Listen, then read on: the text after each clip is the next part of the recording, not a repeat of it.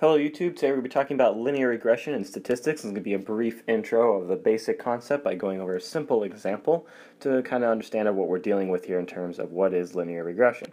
So pretend you are at a carnival and you're participating in this weight guessing game, and you can only have visual clues. You're trying to guess this person's weight. What things might you look at? Well, height would be a factor big time. Depending on how tall you are, you probably will weigh more, right? But what else? You could look at girth. You can look at if it's male or female or gender.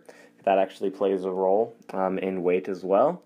And also you could look at muscle, because muscle weighs more than fat kind of thing. So these would be typical variables that you might want to look at. But if you just want to gauge one variable, we can look at height, for example. So you can see I have this height weight kind of data here I plotted. But a linear regression, let's talk about that real quick. That is the relationship between the variables of a formula. In this case, we're going to be making an equation that describes a situation. In other words, pretty much it's the equation that best describes a relationship. If you remember line of best fit, well, now you're going to find the equation of that line. This is for a linear relationship only. So if you think that there's a linear relationship among these things. So this green line, there is a formula to it. But real quick, the height would be the independent variable and the weight would be dependent. So as your increase in height, your weight is going to change. Not as if your weight changes, your height doesn't change. So you kind of have to think about that. So like, say you gain 5 pounds, does that mean you gain an inch? Some cases, yes, but mostly, if you gain 200 pounds or like, okay, if you lose 100 pounds, say you're really awesome, you don't shrink in size, for example. If you were, say, obese and you lost 100 pounds, you don't also lose height. So you kind of have to think common sense for that. But there is a formula for the equation of this line, and it is y equals beta naught plus beta 1 x plus e for error. Don't freak out, it looks very similar to like y equals mx plus b. In fact, b1 would be your slope, so note that is your slope, and this is the formula for finding your slope, which is r, I'll talk about that in a second, times the standard deviation of y over the standard deviation of x.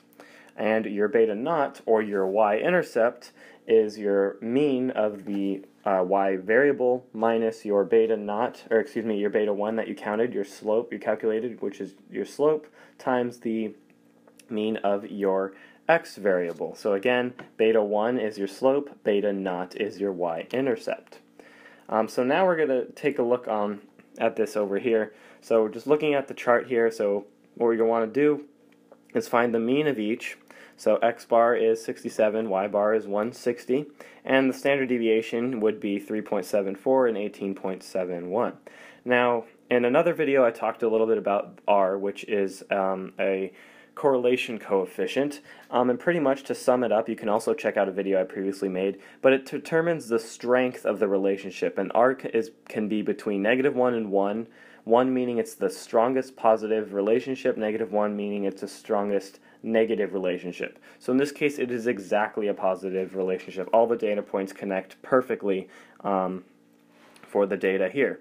Now, we still want to find the equation of the line, so let's find the equation here. This would be the slope equation. So you'd simply plug in those numbers, 1 times 18.71 over 3.74, and you get b1 equal to 5. Now that's slope. So what that means is, as you gain 5 pounds, as your height increases by 2 inches, actually, yeah, because 62 to 64. As your height increases by 2 inches, your weight might go up 5 pounds. Actually, it might be 1. But yeah, but that's your slope. So as height increases, so does your weight.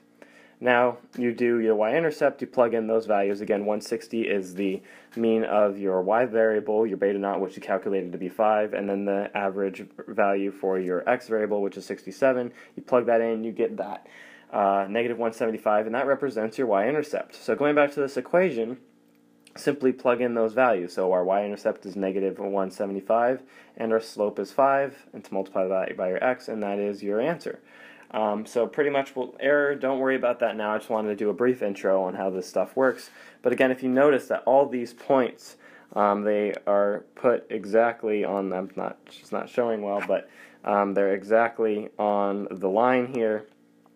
So they fit perfectly, which is a strong relationship. Now say there were points above or below the graph, R would decrease, but that's just a side note. I made that point in the previous video.